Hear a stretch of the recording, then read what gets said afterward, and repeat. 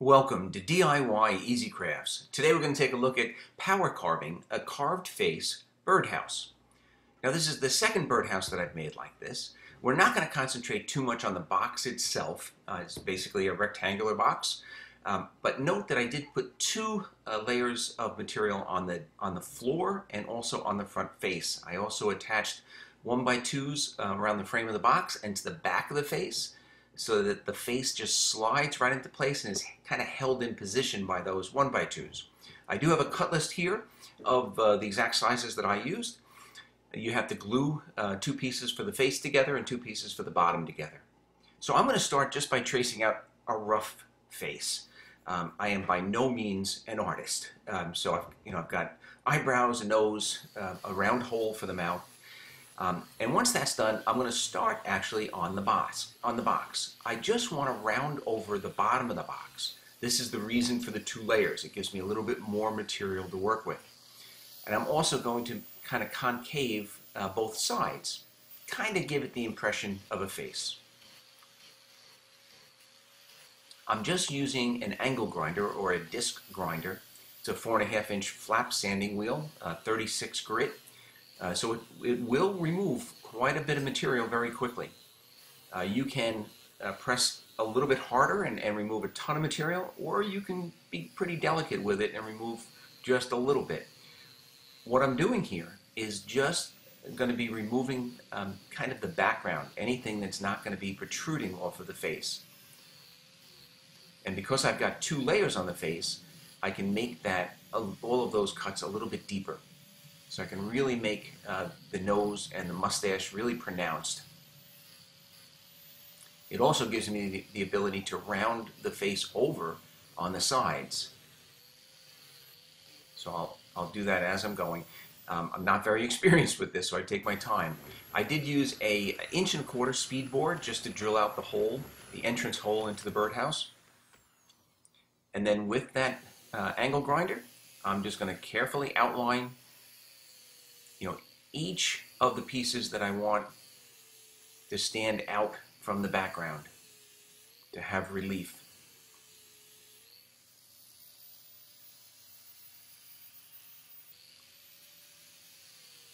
The majority of this project is done with the angle grinder. I am going to use a Dremel tool in a little bit just to do the eye sockets and to add some additional detail to the mustache and the beard. But other than that, it's an angle grinder, a drill and a drill bit, and the Dremel. So here I'm just carving out both sides of the nose, make the nose stand out a little bit.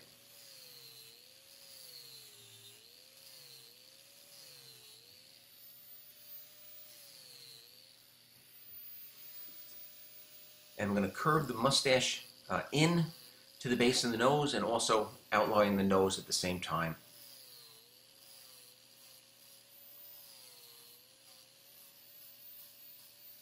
Now I'm going to add some texture to the beard. So I am, pressing, pretty firmly into the material, and I'm creating these grooves. This is pine; it cuts pretty easily. So I'm adding some nice deep texture marks for the beard.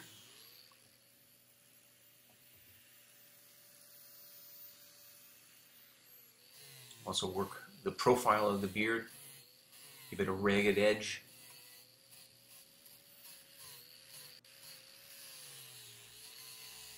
And then for the mustache, I'm going to be a little bit more gentle. I'm just going to add some, not quite as deep lines. My intentions are to go back to add some hairlines to the mustache with the Dremel tool and a little cutoff wheel.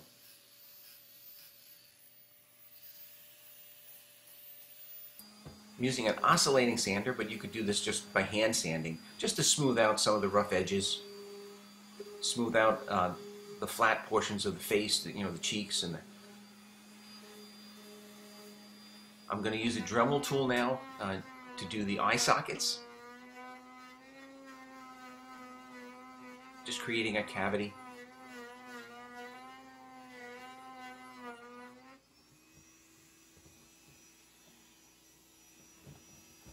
And then I'm going to use a 3/8 drill just to drill partially through the wood to give the illusion of the eyeballs. Now this face is going to be able to be removed from the bird house so that you can clean it out each season. It's just going to be held in place by a single screw up through the bottom of the box into that 1x2. So this is the Dremel tool with a cutoff wheel. I'm just doing the hairlines on the mustache. I'll also add some hairlines to the eyebrows as well as to the beard. And you can see the face is really starting to take shape now. So the main difference between this one and the first one that I did, I have the double thickness of wood for the face and the bottom, which allows me to really curve that face in and add some more relief. Also curve the bottom of the box.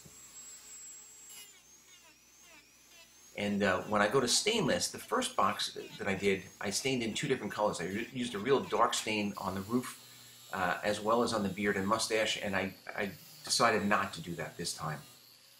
So for the roof itself, I just cut some horizontal lines and then I kind of merged them together with that angle grinder, creating the illusion of shingles, and then I'll do some vertical lines.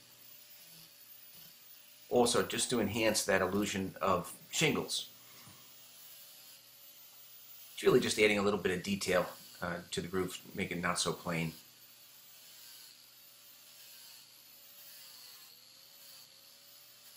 And once you get the hang of it, this angle grinder, is really a pretty cool tool for removing material, but also for just carving kind of delicately. But it does take a little bit of practice. I'm going to add some character to the whole profile of the roof.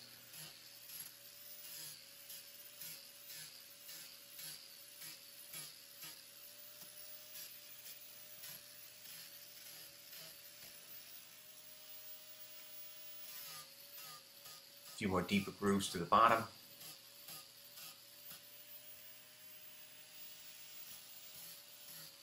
And that one side of the roof really didn't take all that long, a couple of minutes.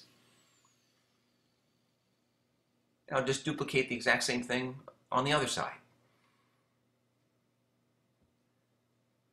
Now, I am going to add some darkness. I just do that with the torch. I'm going to burn the mustache, the eyebrows, as well as the beard. Any of the flame that burns the cheeks or the face, I can just go back and sand that off and get it light again. I'm more concerned about getting the darkness that I'm looking for. I'm also going to burn the roof. So now, theoretically, I can use a single color stain, but my roof and my eyebrows and my mustache and beard will all be, or end up being, a little bit darker than the face. I also, for the eyeballs, I used the black magic marker and just darkened those on the inside. So I just did a single coat of stain. I let it sit on there for a couple minutes, wiped it off, and then once it was dry, I did give it a couple of coats of a clear spray lacquer.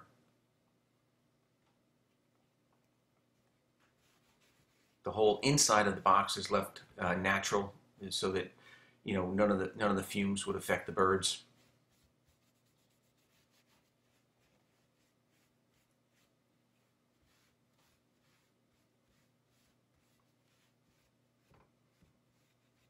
And this is the finished product.